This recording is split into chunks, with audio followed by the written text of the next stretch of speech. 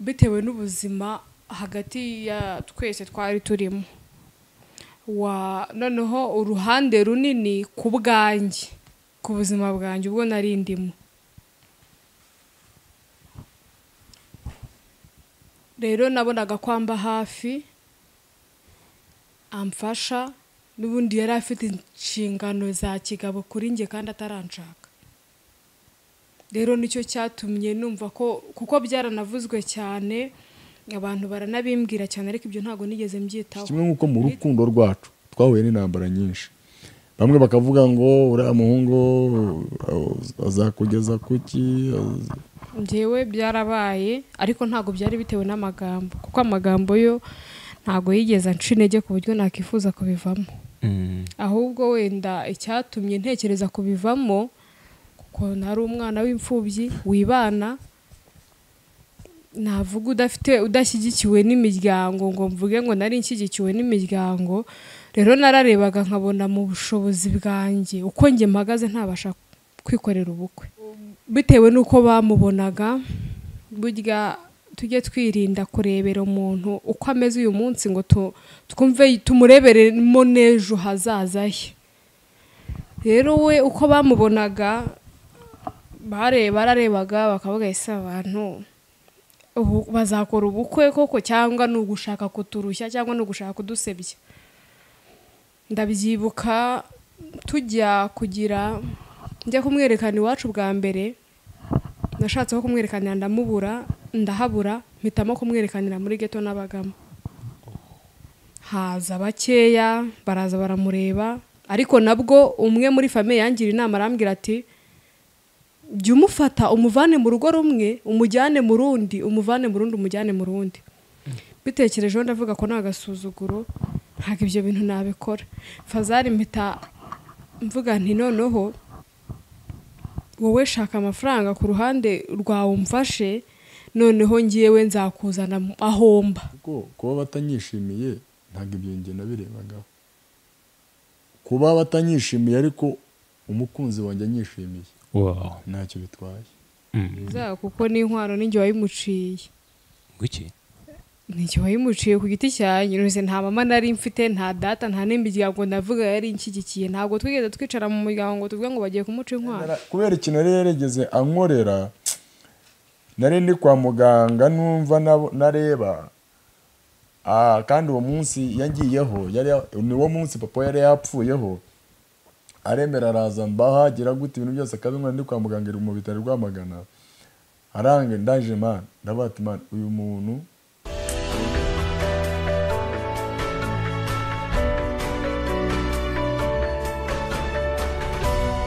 ibihe byiza rero bakuzi b'ubutumwa bwiza butambuka ku irere tubahaye ikaze aho muherereye hose ushobora kudukurikira wibereye mu Rwanda cyangwa uri hanze yarwo wowe uri mu bibazo bigiye bitandukanye tugusabiye ukwihangana muri byose ukomere uyu munsi turi kumwe na kapo nziza cyane bagiye kumara igihe kinini cyane mu rushako twabagendereye reka tubahereze ikaze ku IRERE TV babyeyi tubahaye ikaze yego murakoze cyane urugero rujwi rwawe mani ni ijwi ryanjye nyine ni ijwi ryanjye kuri uremereye cyane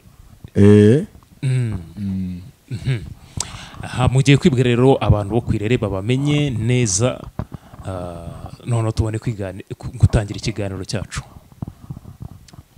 nitwa Ruvumiriya Diodone ndi umugabo ndubatse mfite umugore ari we uyu nguyu mubona hene yanjye nawe ni umuntu mukuru rero azi kwivuga mama Diodone tuguha ikaze wabaye umubyeyi mama Diodone murakoze amazina ni Twayisenga Benita ndi umudamu nyine yego sibyo Diode duherukana kera ubu harya ubu ngubu wagiye guca igihe kingana gute ushatse umwaka ugiye kurangira umwaka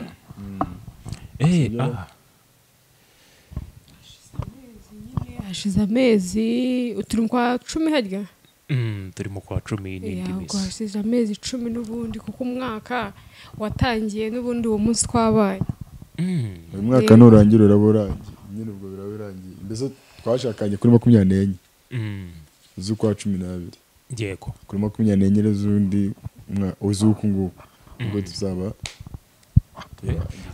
ubu se nta kintu muratubwira nta musaruro uri mu musaruro kandi n'abadukurikiye barabibona ariko uzi ko ari byo Diodo yes waje ubu ngubu hari igihe ufite imyaka inga Diodo naje niko wari ugiye kuvuga ufite imyaka ingahe mwashyingiranywe mufite imyaka ingahe njyewe nawe mfite 26 yagiye 27 njyewe ubu ngubu tuvugana wagiye kugera 22 kuzi ko wabona ku isura yabona uri mutoya cyane abona muri batoya urugendo rwanyu rero rwo gukundana cyangwa inzira yanyu yo yatangiye gute love story yanyu yo imeze gute ni ndende duhura bwa mbere twahuye ngiye gusengera ngenda umukozi w'Imana twahuye ngiye gusengera umuntu wo mu muryango wiwe argeri n'umufamiliye wabo rero ngiye kumusengera mama we nyine ni umubyeyi we ni nk'umubyeyi we arangije arambwira ngo wari wanjyanye ngo njye gusengera uwo muntu arampamagara arambwira ati ese prophet ko hari umuntu urwaye mu bakobwa banjye yaza ndavuga ati nta kibazo nubwo nihuta ariko hari gahunda zindi mfite ariko nta kibazo wamubwira aje rero baje ari abakobwa batatu muri abakobwa batatu rero uyu nawe yararimo yari mukuru we nawe n'undi w'inshuti yiwe ubwo rero nuko naho twamenyanye nyine nuko byari donc urabona ntago twahise dukundana ngo mpite ngo I love you ngo undi ngo I love you oya akambwiye ko n'ubundi ngo ujye ugira ibintu by'ibitomo byinshi cyane imitoma ubundi umugore wese aba akagera kimwe natwe abagabo dukunda umugore utubwira neza kandi n'abagore bakunda umugabo umubwira neza nuko nyine nuko biba birarangiye Diodo ese wikomereza urigendera donc urumva twarasenze nyine nakoze icyanjyanye ndasenga nawe ndamusengera mare kumusengera ngiye gutaha arambwira ati mukozi w'Imana kuko yari arwaye ameze nabi arambwira ati mukozi w'Imana uradusengera ariko mfite natwe dufite papa wacu nyine papa wabo taritahira kuko ise yaritahiye rero aratubwira ngo papa wacu ararwaye nawe dushaka kuza kumusengera ndavuga ati papa wanyu ati okay ati rero ndimo ndihuta ahubwo wafata numero yanjye ukayijyana ubwo rero nyine arayifata arangije aramamagara ati mukozi w'Imana ngo nusengere daddy njyayo ngiye gusengera se nuko byatangiye rero murumva nyine muri kwakagenda tuvugana tujya gusenga najya nk'ahantu mwivuga butumwa ati ese kuko yari arwaye akeneye nyine no kubona Imana akeneye mbese donc ntago yari yakajyamo neza abati ngwino tujya gusenga akazana n'abandi bantu b'abavandimwe biwe twajya gusenga kwa ko nyine ugenda uganira n'umuntu gutyo cyangwa urukundo rwaje byatangiye gute ni ryari watangiye kumwiyumvamo niba ubyibuka neza ariko n'ejo bundi nako nabura kutabyibuka n'ejo bundi byatangiye gute ubundi madamu wanjye ngo uraje umwibutse mubwira ngo ntabwo abyibuka madamu wanjye yari umuntu udakunda kuvuga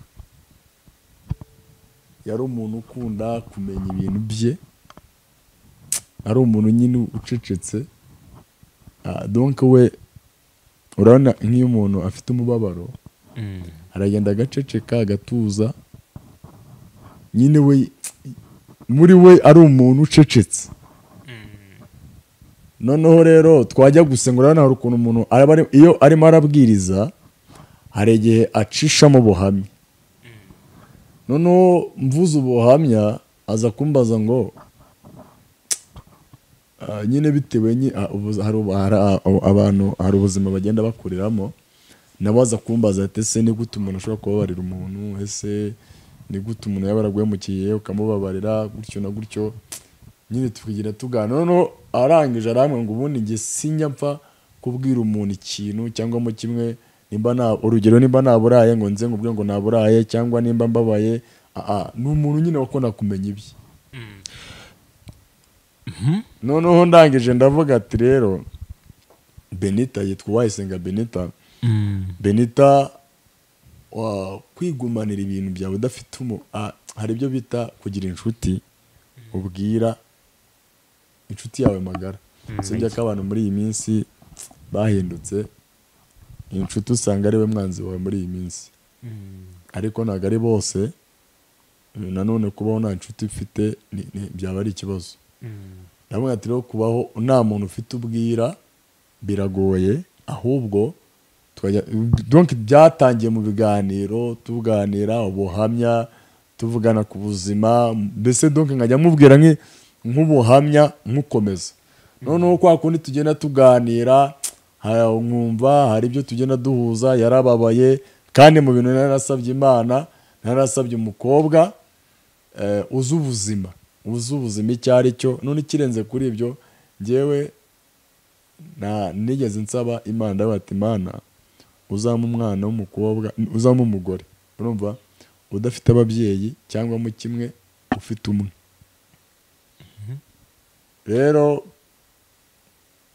naje kumusaba urukundo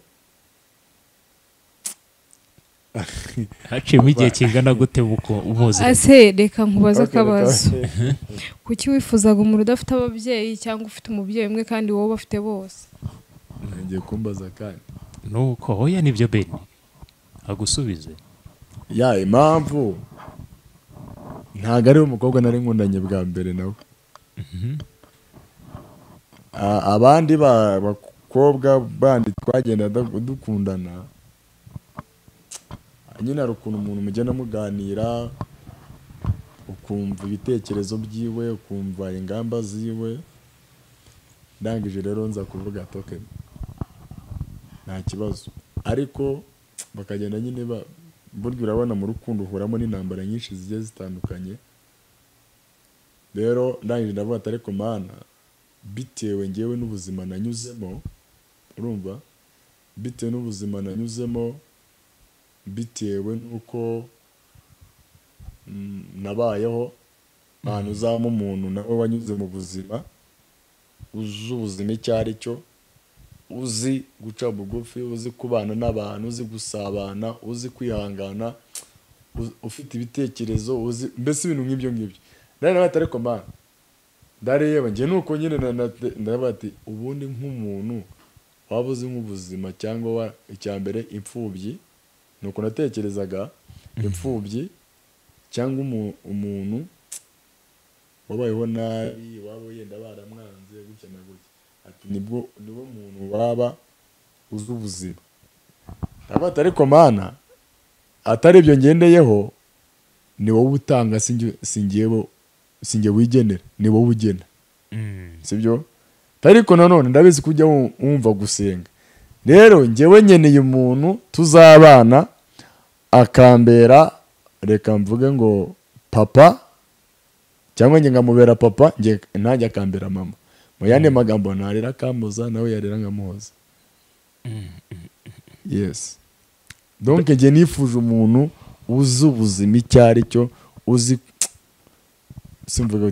uzi akababara kariko mu yandi magambo guha agaciro umuntu noneho akama agaciro noneho we agaha n'abandi agaciro abandi mu yandi magambo tugakundana ariko tugakunda n'abandi nk'urugero nagura agafuka k'umuceri nk'abate madamu ushere wanjye gutya na gutya uzi ubuzima twanyuzemo wanyemerera tukabana n'abandi hano hanze gutyo yes.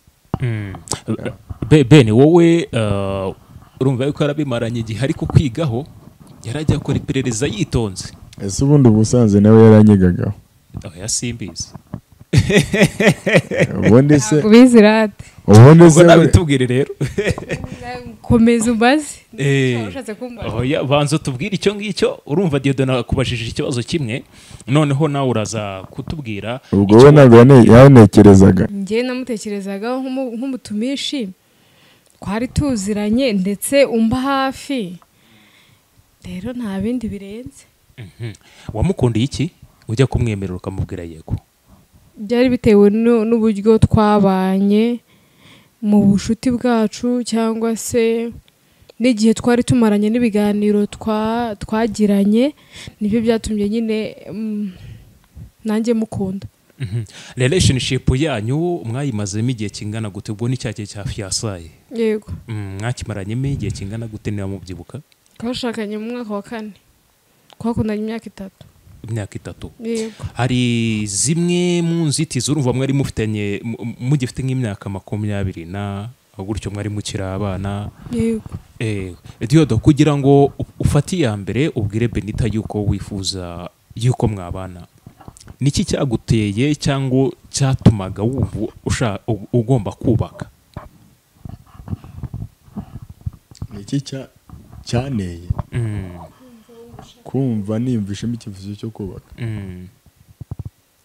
icya mbere imyaka nari nyujuje urumva. icya kabiri nari mfite Imana, ubundi hubaka Imana. nari mfite Imana, nzi nuko Imana ikora, nzi n'inzira z'Imana. rero ngewe icyabineye icya mbere njye ubwanjye ubundi icya mbere wowe ubwawe iyo utariyumvemo ikintu niyo wagikora nta mahiri. icya mbere ni uko byari bindimo byari bindimo mbitekereza kandi mbishaka. burya nujya gukora ikintu udashaka utiyumvamo bizaba bikubera ikibazo. icya mbere njye ubwanjye byari bindimo mbyiyumvamo. icya kabiri nari ndi kumwe n'umugabo witwa Yesu Imana, sibyo? Yesu twari turi kumwe. kirenze kuri ibyo najya gusenga nkaba nabaza amakuru ati se Mana ibi bintu urabyemera? cyangwa ngo umwana wanjye komeza urugendo ndi kumwe nawe. icya mbere hari ikiganiro twigeze dukora madamu aravuga ngo umwana utaganira na se cyangwa n'umubyeyi afite ikibazo. umubyeyi ubundi tuba dukeneye kuganira n'umubyeyi. umubyeyi tuvuga rero nta wundi ni umwami wacu Kristo. akabasha kukumenyesha amakuru y'urugendo. none se ibyo bintu byose ubifite ariko udafite umukunzi ubwo washaka ute? we nyine wavuze ko wabyiyumvagamo. we yarambajije ngo nabyiyumvishemo byaje biti. ariko wari gushyiraho ko wari ufite n'ukunda. ikibazo aciye mu ijambo sindarangiza kuvuga. urumva sindarangiza kuvuga. numvaga wakibagiwe. urumva abashaka nyine kuza ibenge. ariko ni nibyo. urumva nibyo nakubwiraga. icya mbere nayo mfite Imana, sibyo? kabiri nujuje imyaka. none icya gatatu ubundi kwiyumvamo ni ukuba ufite umuntu ukunda, sibyo? Ben uraruhutse. icyo nicyo gisubizo yashakaga. urumva icya mbere mvuge ngo Imana, sibyo? namenye Imana. nakubwiye ngo nzi imikorere y'Imana, nzi uko Imana ikora, sibyo? icya kabiri nari mfite umukunzi. burya nanone ntago wajya kuba ngo ndajya gushaka ngo nta mukunzi ufite. mbere na mbere ubanza ukagira umukunzi. mu yandi magambo nari mfite fiancé. none ahubwo wowe ubwawe ukavuga ati Mana mfite umukunzi, nkeneye gukora ibi, nekereza ibi, ese biri muri gahunda? cyangwa ni muri gahunda, reka nyipima amahirwe. ese noneho mana unyemerere urugendo ngiye gutangira urungendemo imbere nk'uko wabwiye Kuro ngo uzamugenda imbere hatarenganiwe harenganiza. Rero nanjye nari mfite ibyo bintu bitatu: Imana, sibyo, umukunzi n'ikinyemeza gushaka gihari ariyo myaka. Beni, mukiri muri fiyasaye akigutereta wamufata gute? So wabonaga ari umwana wenda akavuga uti uyu nguyu uko yari rumva njye najya gushakana na, kuko icyo kibazo kirahari. Uri kumva umuhanzi umwe yaririmbye ngo abana iyo bangana harya ntago mbyibuka. Ubwo niwe yari umwana nanjye nari ndiwe ntago nari kubitindaho. Gusa kimwe muri ibyo ntashingiye no kubyo kuvuga ngo ni umwana, nakubwiye ngo naganiraga nawe. So rero hari ubuzima twanyuranyemo bw'urukundo burebure butari bwiza. nk'ubuhe wenda mucamake? Bitewe n'ubuzima hagati ya twese twari turimo, noneho uruhande runini ku bwanjye, ku buzima bwanjye ubwo nari ndimo. Rero nabonaga kwamba hafi amfasha, n'ubundi yari afite inshingano za kigabo kuri njye kandi ataranshaka.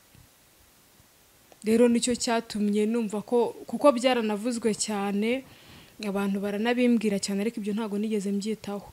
Nitaga ku muntu nzi, kuko buriya birashoboka ko umuntu ashobora kukubwira umuntu ariko wowe ufite uwuzi, uwo bakubwira Asubiramo ako kantu ngo umuntu ashobora kukubwira umuntu ashobora kukubwira umuntu akakubwira wenda kuri Benita kubwira ati Benita gutya na gutya, ariko wowe Benita uzi bivuze ngo guca intege.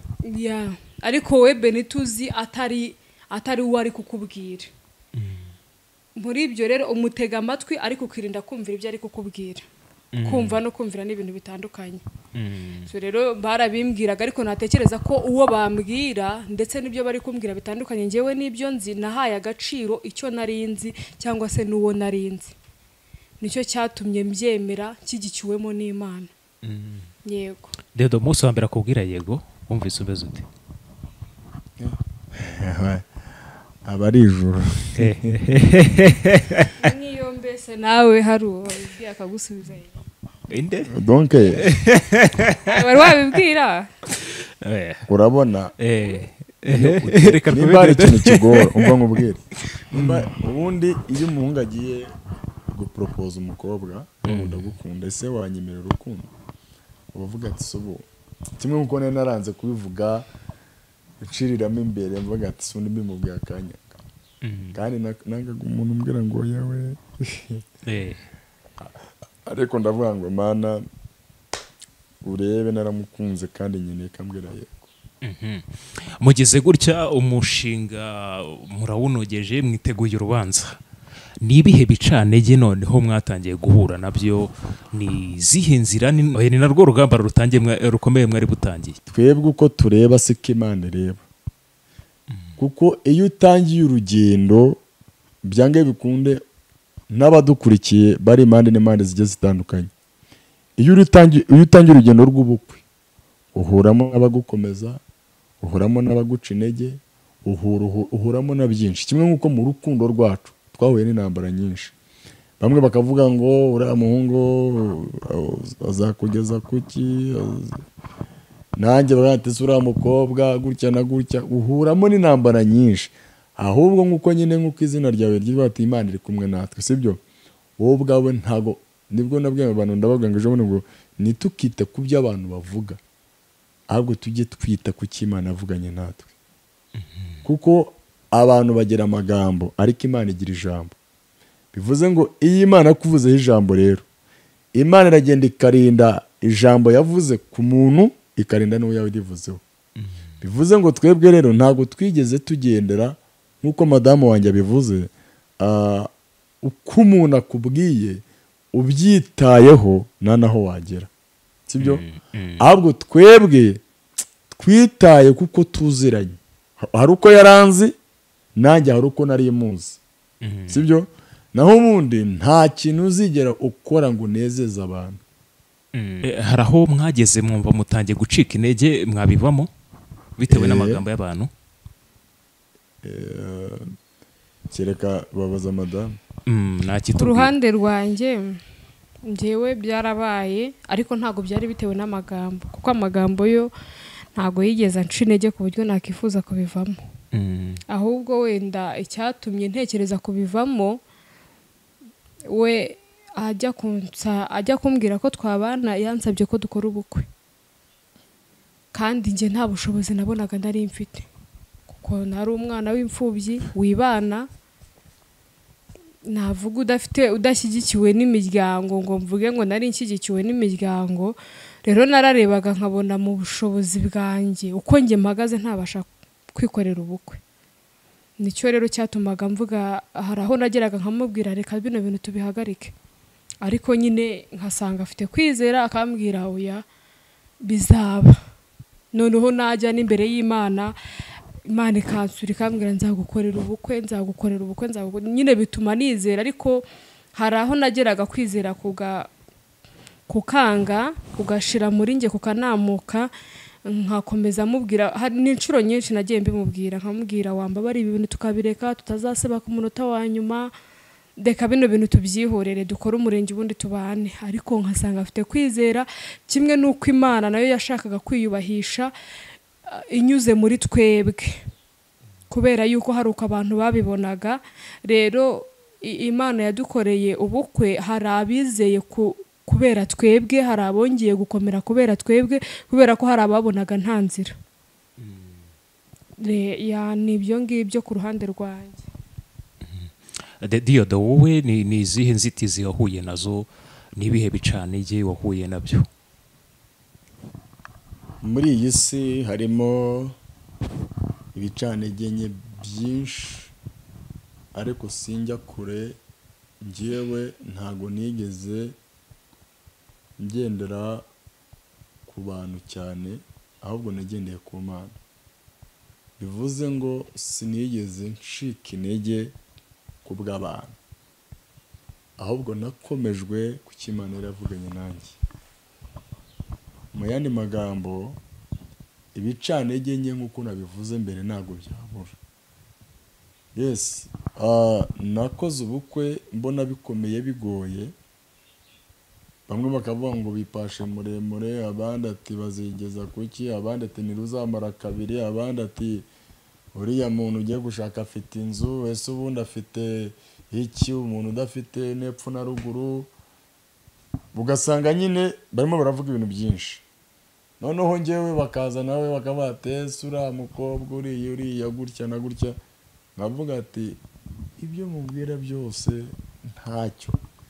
Rero reka nkubwire nk'uko madamu yabivuze ntabwo nigeze njye nanjye ncika intege ku bw'abantu ahubwo narareba hari ibyo narebaga gutya imbere nkavuga ati se wa mungani Mana ngiye gupanga ubukwe ariko mfite kwizera ko ushoboye byose kuko nayo yaravuze ngo Uwiteka we nzi yuko ushobora byose nta kibasha kurogoya umugambi wawe.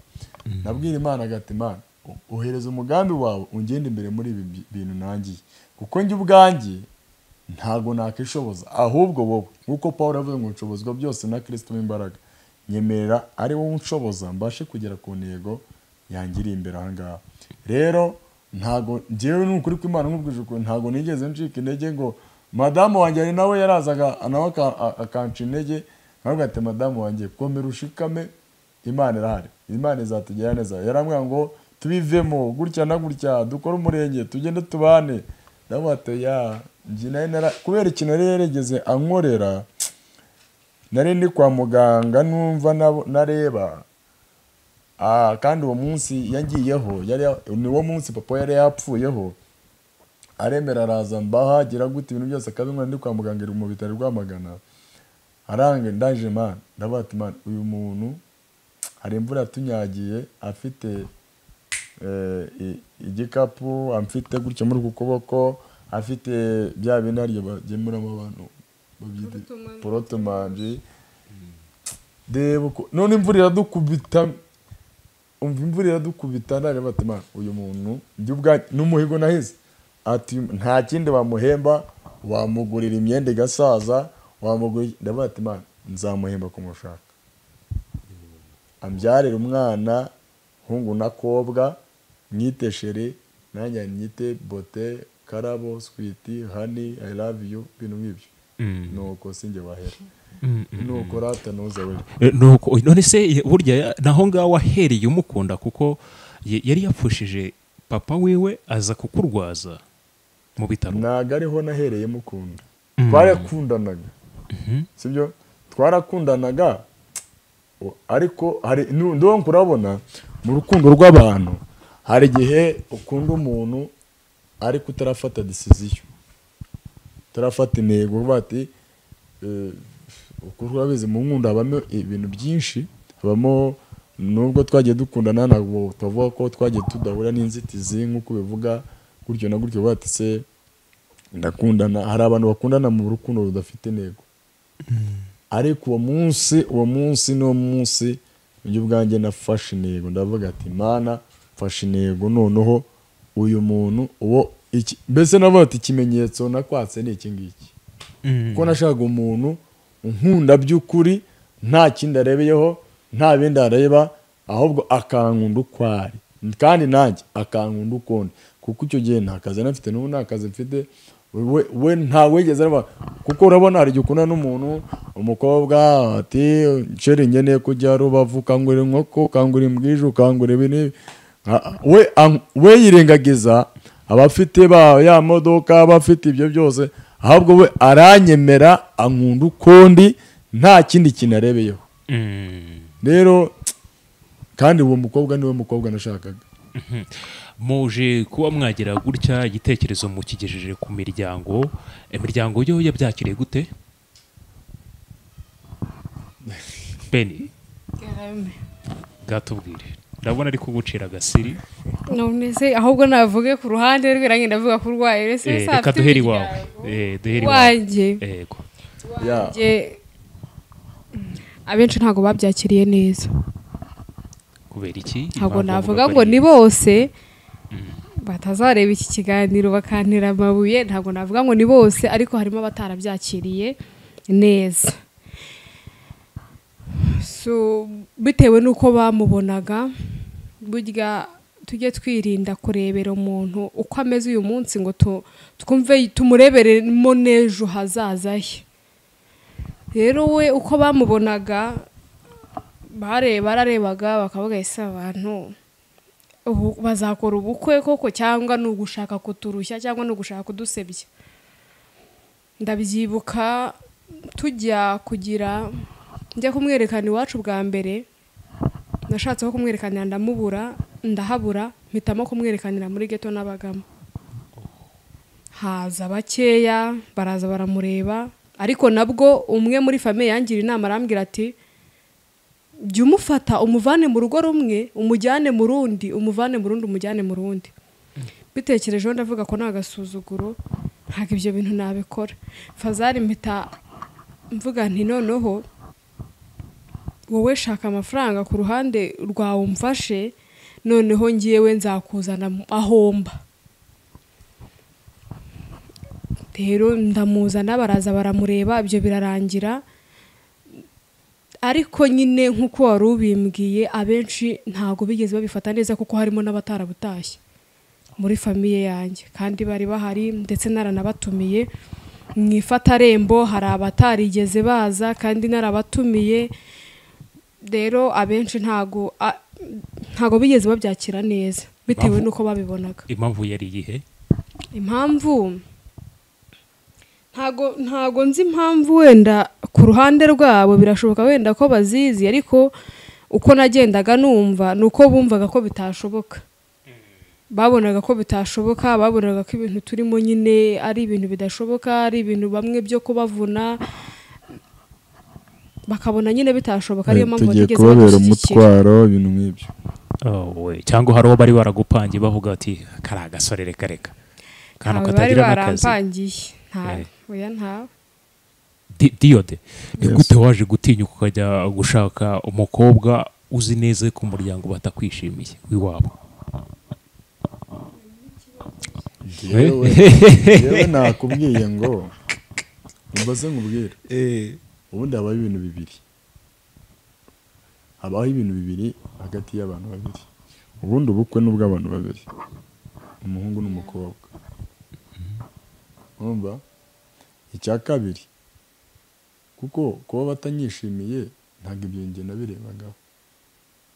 Kuba batanyishimiye ariko umukunzi wanjye anyishimiye, ntacyo bitwaye. Hari mu bukwe maguruka hano, ubundi story y'umuntu aba ari ndende cyane. Next time tuzakora ubuhamya bwanyu. Story y'abantu y'umuntu nyine ku giti cye, kimwe nk'uko nawe uje kuvuga bavuga byinshi. Story y'umuntu aba ari ndende. Mva hano ngiye gusaba madamu nyine tugiye gukwa nyine, gusaba no gukwa.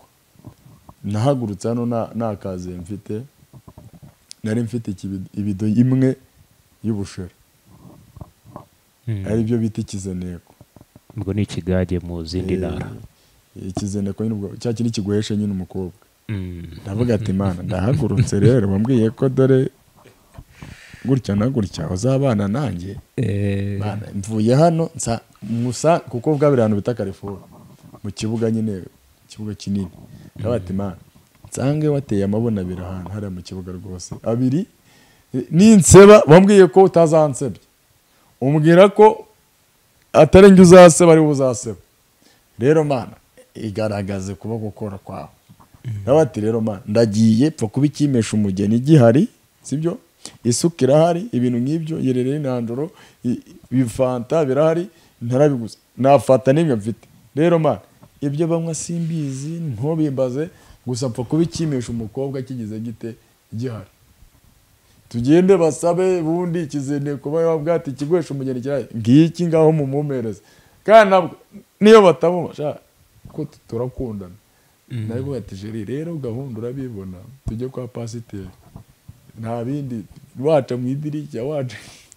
Asamugani Ben, iyo byanga wari kwishingira? Iyo byanga bitewe n'iki? Niyo miryango n'ukuntu bari kunaniza Diodone. Ntabwo navuga ngo bigeze bamunaniza kuko n'inkwano n'injye wayimuciye. Ngiki? N'injye wayimuciye ku giti cyanjye, none nta mama nari mfite, nta data, nta n'imiryango navuga yari inshyigikiye. Ntabwo twigeze twicara mu muryango ngo tuvuge ngo bagiye kumuca inkwano.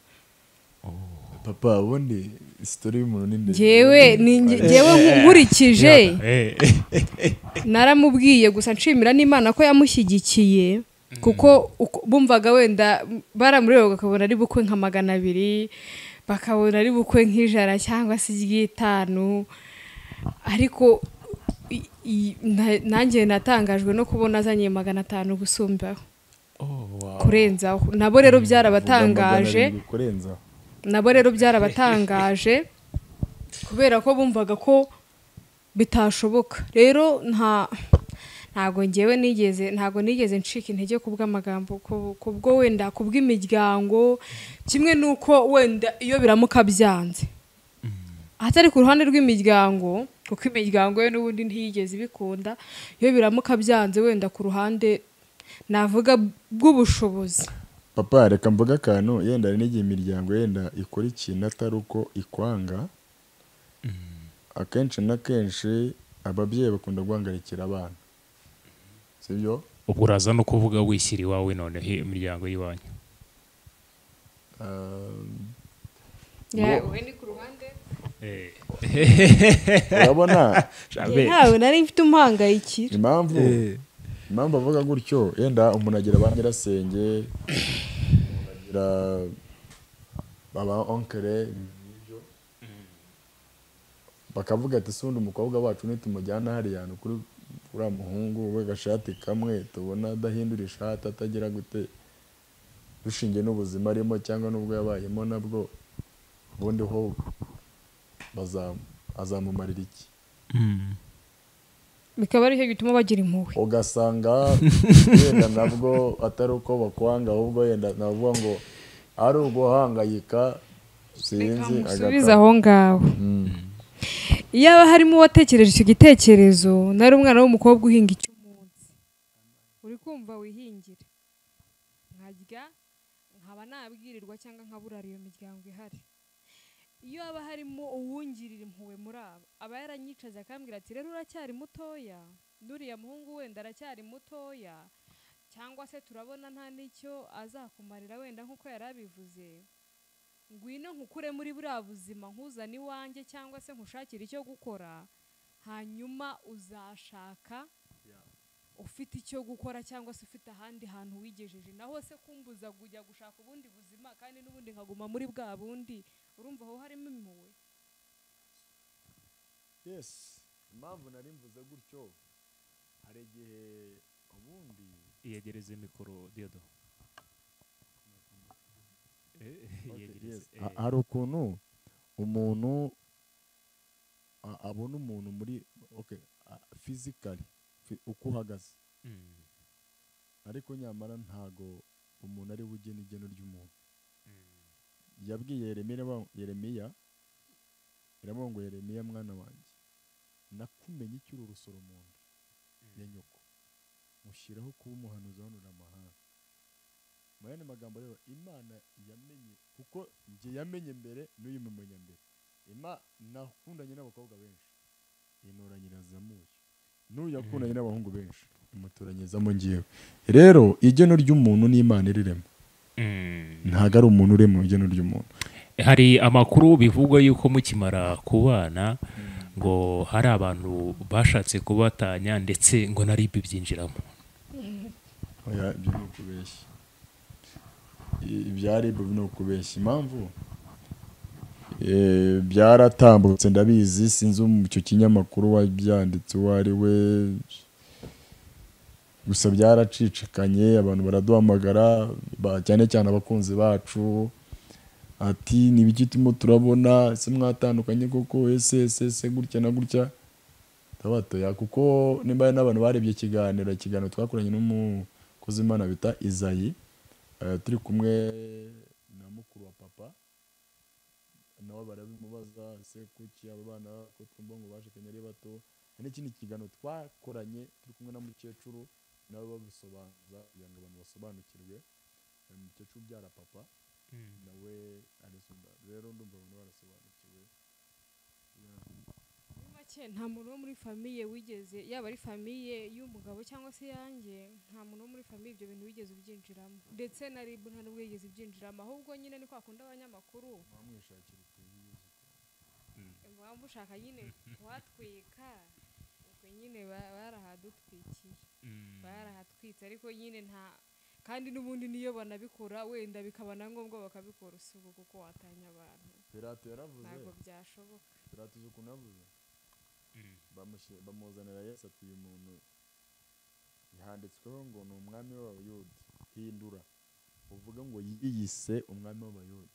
Pirato uzi ukuntu yabajubije, yaravuga ngo yewe icyo sinshobora kugihindura kuko ngiye ubwanjye nanditse naracyanditse, nicyo navuze naravuze. Rero icyo Imana yafatanyije nta muntu bitandukanye. Ko kabembe hariho n'ababana batarasezeranye mu murenge kandi bakubaka. Rero ushobora gutandukanya umuntu mu murenge ukavuga ndabatandukanyije mu murenge bitewe n'impamvu runaka, ariko mu buzima busanzwe ugakomeza bakabana. Ubundi se wamungana basheri uje ukadutandukanye kabyemeye, uradutandukanyije sibyo? Mu murenge nyine ese ubundi barahari, birahari. Hari abantu bashatse kubatandukanya n'ubundi bavuga bati gutya na gutya. Oya, no ntabo, kereka wenda niba bahari ariko tutabazi, ariko twebwe ntabyo nzi ibyo ngibyo. Diodo, dore ubu ngubu umwaka ugiye gushira, wowe ndetse na Benita mugiye kumara hafi umwaka mubana. Ubu ni gute washishikariza umujene utarashaka, wa musore ukirarya avuga uti negereje amafaranga kugira ngo nzarongore, kandi twumvise urugendo rw'ubuhamya bwawe. Amafaranga papa. Nicyo uza kumubwira rero, ni iyihe nama uza guhereza uyu musore by'umwihariko ufite ibyo bitekerezo umeze? Nta nubwo hashaka inzu, nta nubwo hashaka indege, hashaka ubundi wowe ubwawe. Cyambere nataye mbabwira ngo kwiyumvamo ikintu, kuba ufite umukunzi, icyo ni icyambere, ni tapu A, sibyo? Kabiri wowe ubwawe kwiyumvamo, kubyiyumvamo. Nataye mbabwira ngo kuba gukora ikintu utakiyumvamo, umva kitakurimo, takurahiye. Ariko ikintu nababwira, ntabwo hashaka amafaranga, ahubwo urukundo. Urukundo ni rwo rushaka. Yes. Beri ni ego Madamu nawe nanyunganyirije. Icyo nagiye kuvuga ahangaha. Nanone ntabwo twakwihutisha umuntu bitewe n'igihe yihaye cyangwa se n'intego yihaye, ngavuga ati ushobora kuvuga ati ngiye nzashaka narubatse, nzashaka mfite amafaranga yanaya kuri konti.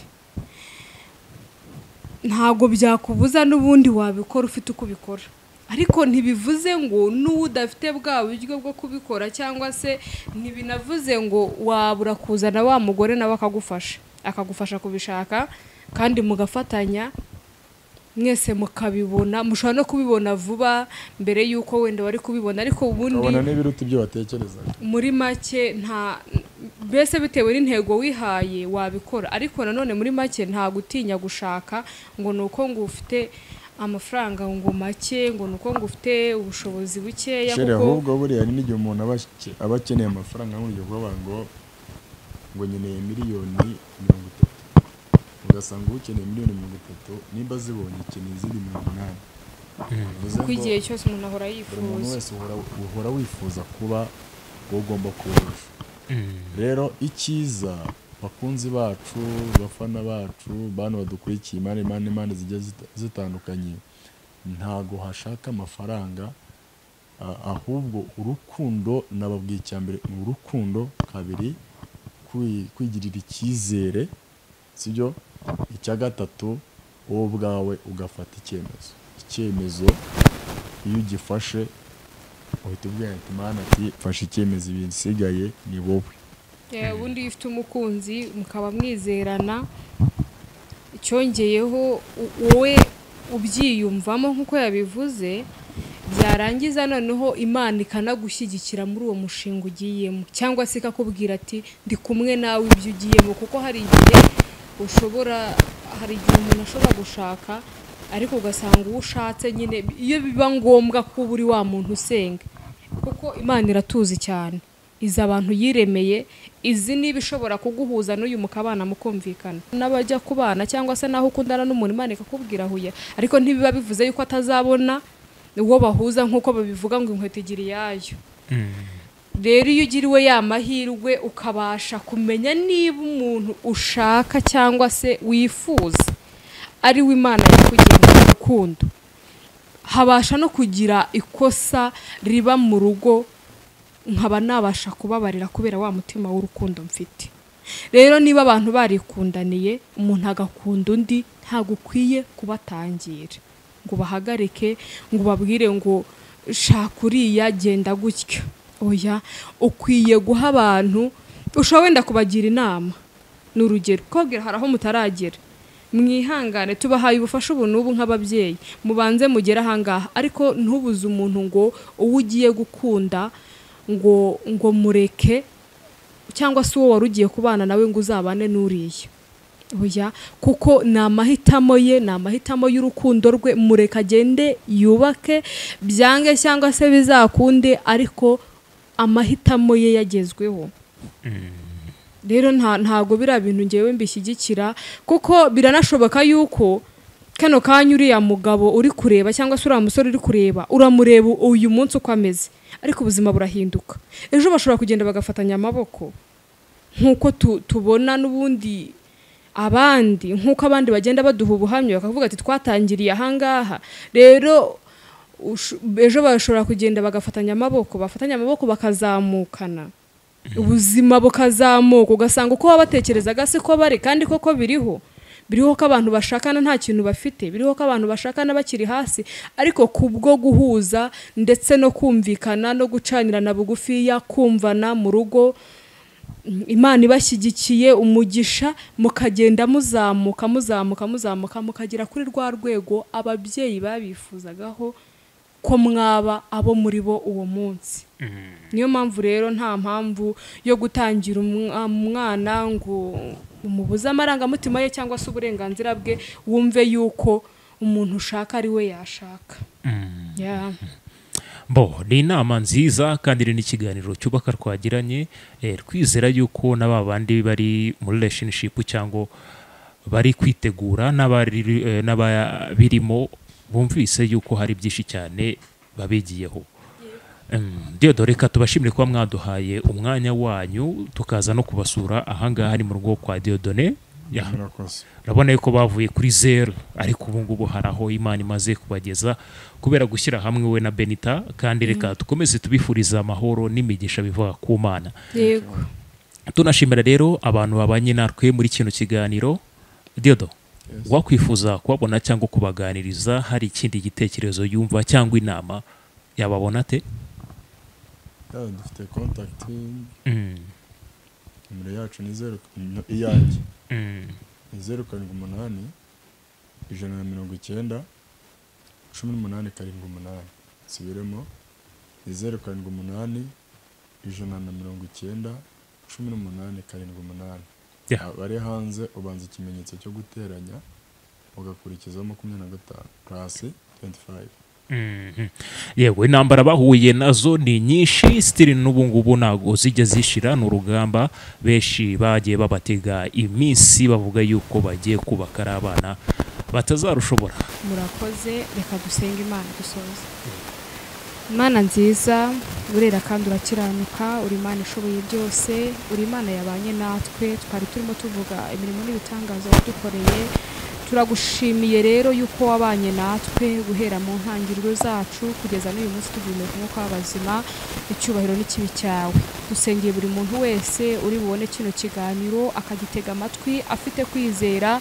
Nyemerera uwasubijwe intege, data wa twese wasubiye inyuma kubera iminsi ndetse n'ibihe ndetse n'ubuzima, umwongerera imbaraga, umwongerere data wa twese kwizera, umuhe icyo akwifuzaho kuko uri umwami w'amahoro. Dusengeye amafato yose yifuza kubana ndetse no gushinga urugo ndetse n'abarushinze nabo turabasengeye, ubakomereza amaboko data wa twese. Abashaka kubana bakeneye ko bacira inzira nabo bacira inzira, ubahe gutinyuka, ubahe ibyo bagukeneye kuko uri umwami w'amahoro. Urakoze rero yuko wabanye natwe ukabusozanyije natwe, mu izina rya Yesu Kristo twizeye. Amen.